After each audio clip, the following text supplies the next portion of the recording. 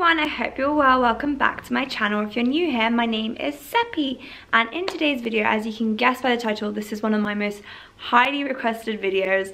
I'm going to be basically opening my exam results, and I'm going to be showing you guys how I revised for my medical school exams this year.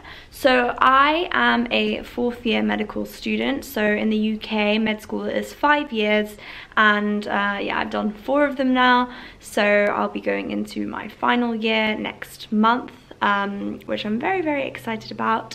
But yeah, I thought that I would do, like, I've watched before people opening their results, and in my university results come in 2 bits. So after a week you get pass fail, and then beyond that, like a few days later, we got kind of a breakdown of our results, and my kind of result breakdown came through, so I thought that I would go through it with you guys.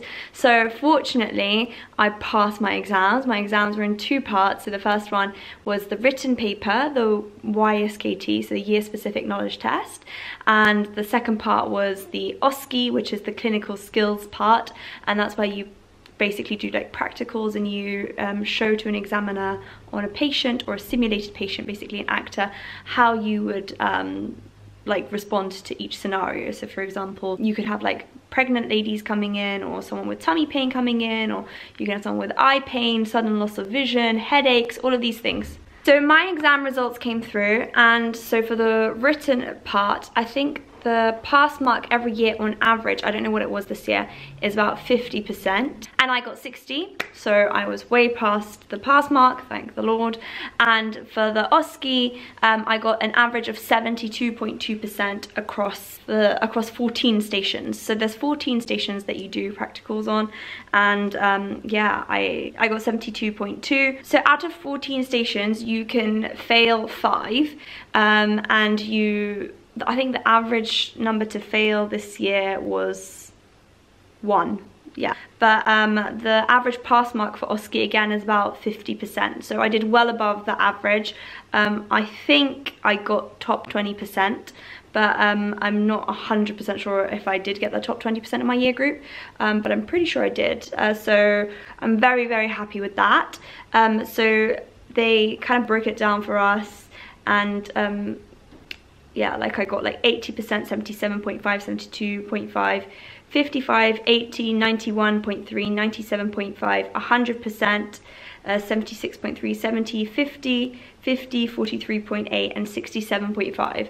So yeah, it all balanced out to 72.2%, and yeah, I'm really beyond happy with that. So I am going into my final year now, which I am ecstatic about, and yeah, I think that I put in a lot of work for it, so I'm really happy with the results. I think overall, when you add up, so when you add up the 60 and the 72.2, I kind of hit like around 65%, which should put me like in the 5th decile. So in medical school, they like rank you in deciles. So top decile is the top 10% of the year group, and bottom decile is like the bottom 10% performing of the year group.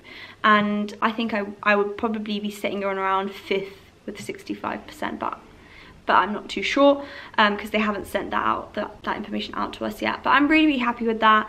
Every year I try and like beat my school from the previous year, because my only competition is myself. I know we get ranked against each other, and unfortunately I do see it in university. I do see people seeing each other as competition, and I think it's really sad, in my opinion, because the only person in life who should be a competition is you.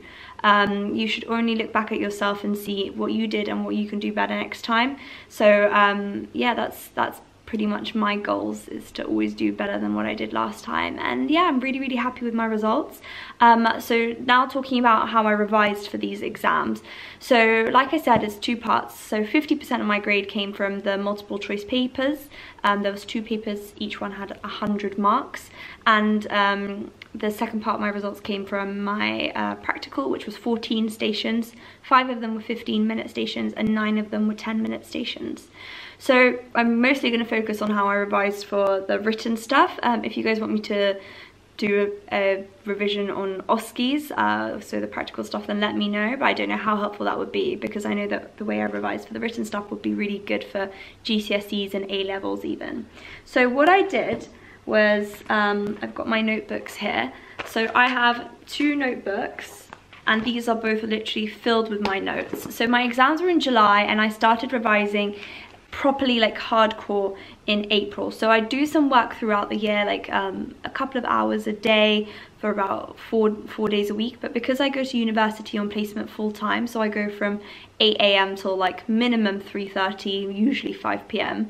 So that's quite a long day. So to come back and revise full time afterwards is too much for me to do for the whole year. I feel like I'd burn out. So I started revising full time from April. So from April, I would literally go straight to the library after placement, and I would stay till about 11 PM, 10, 11 PM, or I would come home and do that revision. But usually I like to go to the library. Reason being is because first of all, the journey home can distract you, and then when you get home you forget you need to revise. That's one of the reasons I do it. The second is that there's no noise in the library, but at home, even when I want to film a video, there's always someone who wants to make noise, and the slightest noise will distract you. And thirdly, being around other people who are studying and not on their phones and stuff will stop you from going on your phone and being distracted. So I think it's a really good environment to revise in. If you have a library and you've never tried it out, I recommend trying it out, because, you know, sitting in silence and just getting your work done, you're so much more productive. Another thing that I do is I take breaks, but the first sitting, so when I first go to the library and sit down, I try and sit for as long as I can without taking a break, because that is when you're most productive. So the first sitting is when you're most productive. After that, you're going to need regular breaks.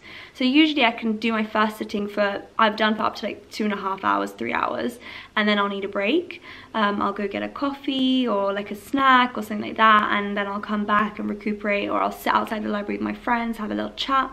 And then after that, I do like an hour and a half, and then like a half an hour break or 20-minute break. And like that, cyclical, just because you always want to be like focused. You don't want to lose your focus, and if you sit down too long, you'll end up looking at your notes, but you won't actually be focused on your notes, if that makes sense. So let me show you guys my notes. So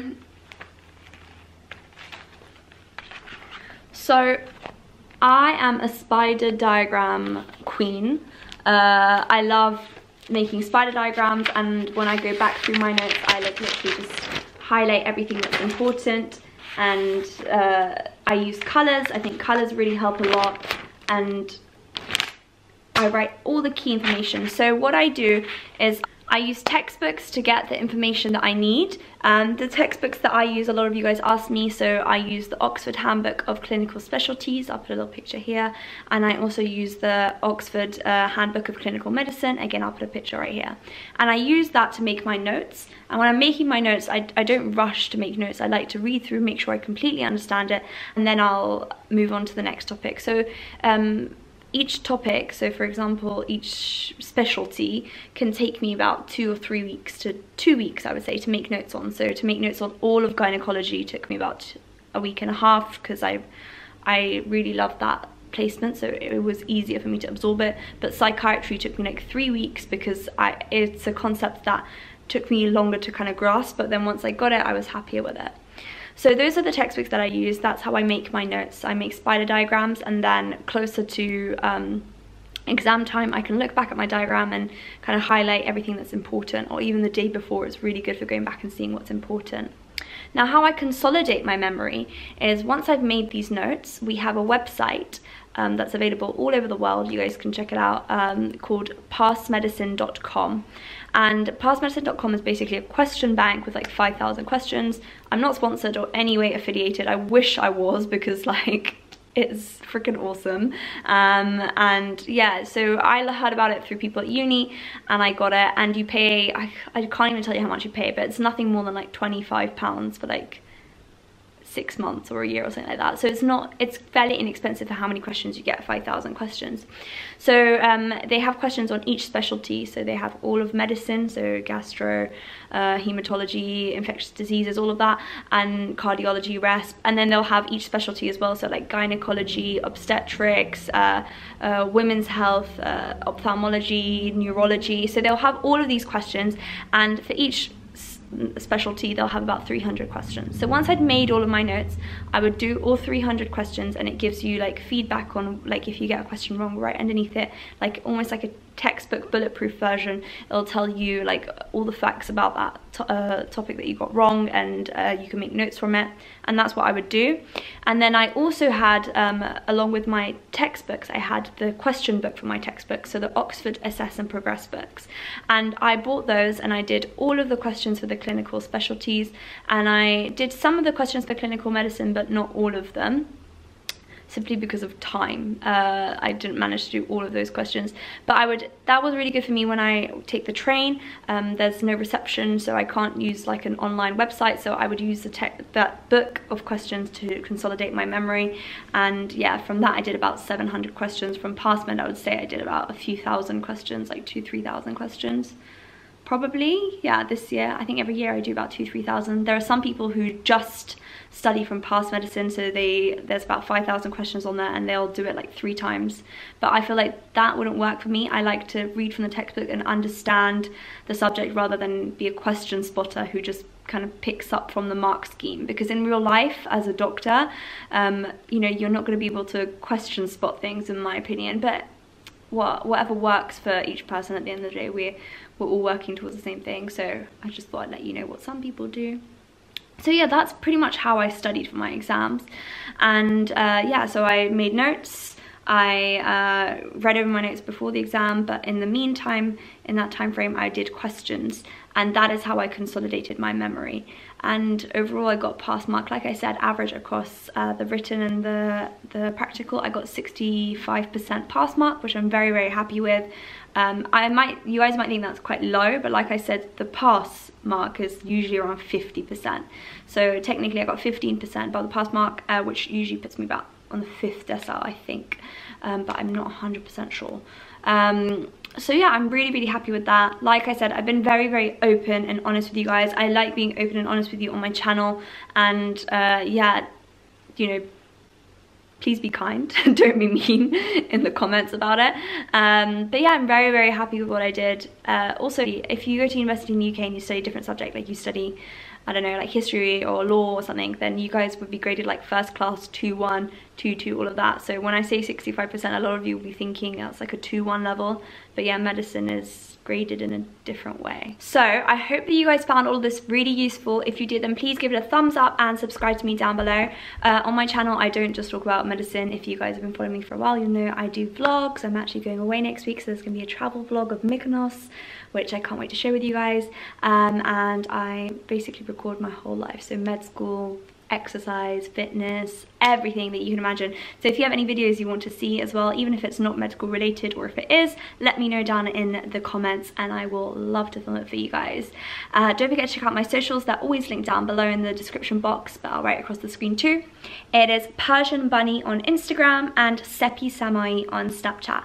I love you all so, so, so much, and I'll see you next time. Bye!